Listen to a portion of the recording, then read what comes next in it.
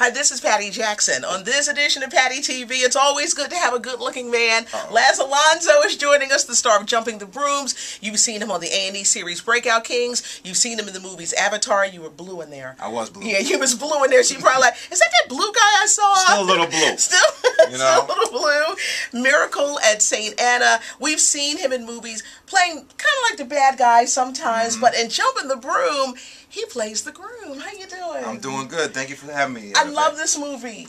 Do you? And it's amazing. It's love, romance, shirts off. You tell them. Remember, shirts off. Men and women. We all take our shirt. No, you know, it's just one of those movies where I feel like, you know, you really get that warm, fuzzy feeling inside. You know, love is still alive. And even though we may have disagreements, even though sometimes we don't always see eye to eye, you know, sometimes you may fall in love with somebody, but that doesn't necessarily mean that your families are going to fall in love with each other. You know, but at the end of the day, love prevails. You know, and I feel like ultimately that's the message in this movie. The cast is incredible. Paula Patton, Loretta Devine, Angela Bassett, Lil Romeo, Tasha Smith, Mike EPPS, who was incredible. Wait till you see him in this movie. Yes. Who else? Valerie Pooch Hall. Yes. Yeah. What was it like, the chemistry on the set? The chemistry on the set was magical. I mean, everybody got along. Everybody basically wanted to see each other shine. You know, nobody was stingy. Everybody was very, very gracious and giving as an actor. You know, so I feel like people shine the brightest, and the film itself shines the brightest when everybody wants to see the next person do well.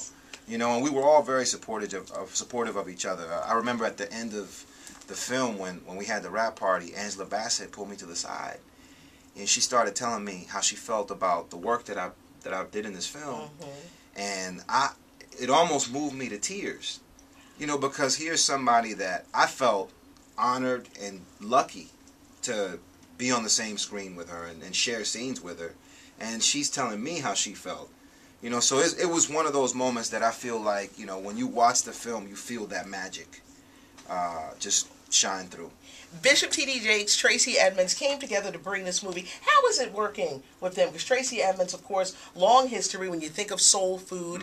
Bishop T.D. Jakes, we know him, the Potter's House. What more can you say? Exactly. Yeah, I mean, everybody just really brought their strong point to the table. And Bishop T.D. Jakes also acts in this movie. Yes, he does. He's in the film as well as our bishop, and you know, he's giving us marital counseling, and he's a great actor.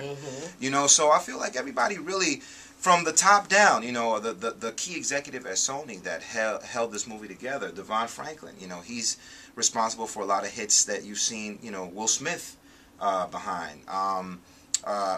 Tracy Edmonds, you know, Soul Food. Bishop T.D. Jakes, you know, Salim Akil and Mara Brock Akil. You know, Salim, this is his directorial debut, but he's responsible for, you know, Girlfriends. The Game. The Game. You know, so behind the lens and in front of the lens, you have all these people who just are great at what they do. And everybody just brought their A game to the table. So I'm very proud of this movie. I feel like it's one of the best that I've ever worked in.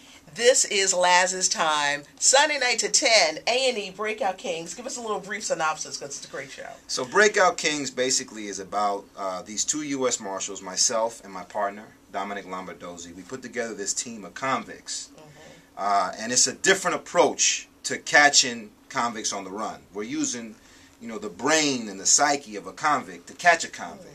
You know, and that's where you kind of see, you know, how they think when they're running. It's not conventional thinking, you know. So, and the show's doing really well. You know, it's bringing a nice audience to A&E, a nice younger audience to A&E, something that they've been wanting to do for quite some time, and A&E really has supported the show tremendously. So, you know, it's just been a very, very good situation for us, and you know, we're looking forward to hopefully having a season 2. Yeah, well, good luck with your success. May Thank God you. continue to bless you. Thank This is his time, Sunday night to 10 on A&E Breakout Kings, Jumping the Broom. It opens in theaters on May 6th. Make sure you go out and get it. It's Mother's Day weekend. Yes. Makes a great, mama wants to see a great movie. The whole family. The whole family. Jumping the Broom is it. Last, thank you so much. Some love. You. All right, Thank you. All right now.